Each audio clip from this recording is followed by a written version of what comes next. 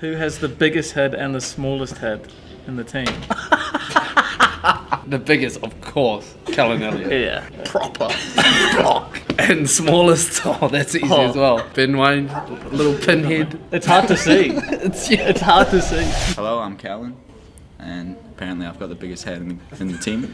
And hello, I'm Ben Waine. Ben P. Head Waine. Right, crack into it.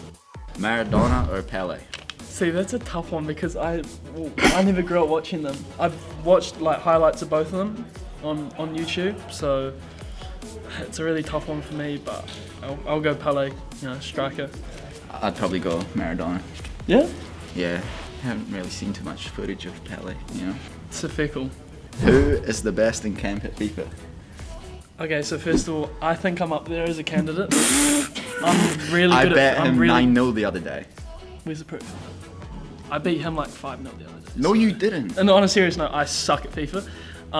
I'd say probably Libby is up there. Libby, Eli, and Matt Garbutt from what I've heard. I haven't played any of them though. Yeah, but tell the truth, I bet you 9-0 the other day. Maybe. No, just tell the truth. No, next question. Oh, best moment in a New Zealand shirt. Oh, that's a hard one. I feel like ours could be like quite similar here. I'd say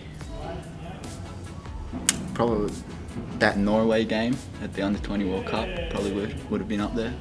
It's a tough game, and you know, to get the 2-0 win, it was big for us. He's only saying that because he tackled bloody Haaland. No, I'm not. The overall game was a good game. He shows me the photo every other day.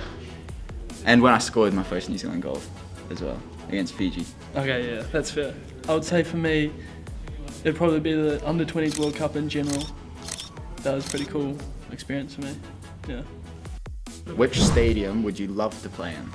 I would like to play, there's two, Wembley, Wembley and St James's Park, because my favourite team's Newcastle, so I think that'd be pretty cool for me, yeah. Well, what's yours? Oh, I want to go play at Ibrox. You know, my dad took me there when I was younger as a kid. We used to go and watch Rangers play all the time, so I'd love to step on the field there. Who has the head that is most shaped like a bean? That's just terrible chat.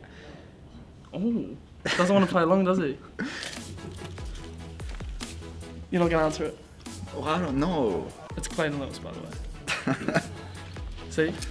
Let's be honest. Look at the difference of the head. Pumpkin? This one takes up half the It's thing. not This even one's that If you big. take the head off, It's it's not a even that bean big. head. Take the head off.